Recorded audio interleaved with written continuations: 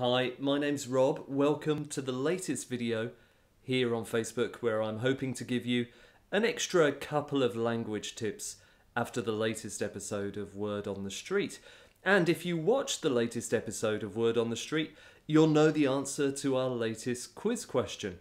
Those names that you saw are all names, typical names really, of pubs in the UK. And this latest episode of Word on the Street was, of course, about a night out for Stephen and Ashley, which included going to a pub. Quite an interesting episode, I think. Again, perhaps for the music as much as anything. But as usual, I'm going to talk about the language. I'm going to talk about a couple of examples of language from this episode, and plus give you maybe one more little learning tip to help improve your English. But before I begin with that, just remember, if you didn't see the latest episode, you can follow the links with this video to watch some of the clips on the British Council's Learn English website. So don't forget to check that out if you haven't seen the episode. Okay, the first piece of language I'm going to talk about in this video is something that Ashley said when she arrived at the club with Stephen. Now, probably it was obvious from the way she looked that she didn't like the music. But did you hear the expression she used to say that? She said, "This really isn't my kind of music." And I like that expression. It's something you can use in lots of different situations. This really isn't my kind of place. This really isn't my kind of thing. This really isn't my kind of car. You can describe lots of things with that expression. And it always means something like, I don't like it, or it's not something I want to do. So I would say, for example, dancing really isn't my kind of thing. Or painting really isn't my kind of thing.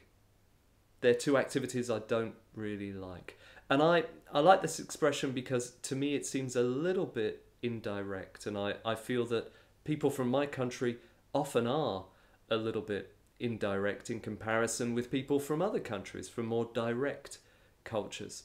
So to say that something really isn't your kind of thing is a kind of indirect way of saying you don't like it. You can say as well, it isn't really my kind of thing. So really can come as well after is or isn't in this case. The second piece of language I'm going to talk about is something you may have heard twice in this episode. Firstly, Carmen, when she was in the pub talking about British pubs, she offered to give the pub manager a hand, to give him a hand. And also when Carl, that is Ashley and Stephen's friend, was in the pub with Ashley and Stephen and Caroline, he offered to give Stephen a hand with the drinks. So to give somebody a hand means, of course, you can guess from the context now, to help them, to support them in some way. And you can use it in the same way you use help, to request help, so to ask for help. Could you give me a hand? Would you mind giving me a hand? Or just, would you give me a hand, please? And you can also use the expression to offer somebody some help too. I'll give you a hand. When I get there, I'll give you a hand. If you want to continue saying what it involves, then you can use the preposition with. So I'll give you a hand with the drinks. I'll give you a hand with cleaning the house. I'll give you a hand with your homework.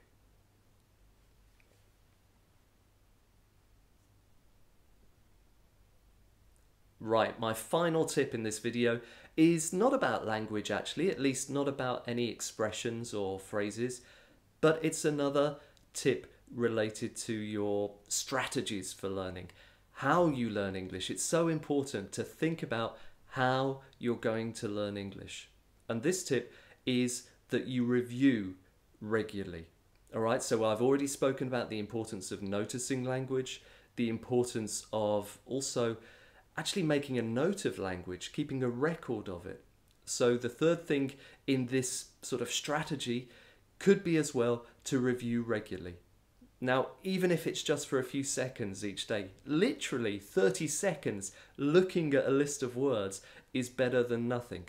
Of course, it's a lot better if you're going to do maybe something more engaging than that. So if you're really going to think about the language, if you're going to try and use the language, or if you're going to perhaps try and do some activities related to the language. But if you only have 30 seconds, if you only have a minute, that's fine. Use it. Look at the words. Remember the form. Remember the spelling.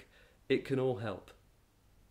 One good idea might be to set a reminder on your phone to check every morning, or perhaps make it part of a routine that before dinner you spend 5 minutes looking at what you've recently studied.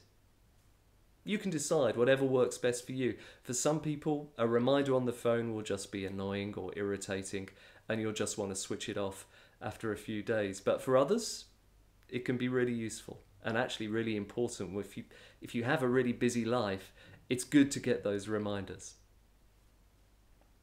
All right, remember, one of the ways you can do activities to practice all the language you're learning is to go to the Learn English website.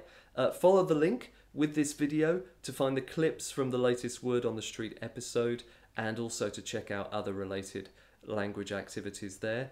And don't forget to watch the next episode of Word on the Street, and then I'll see you here on Facebook afterwards.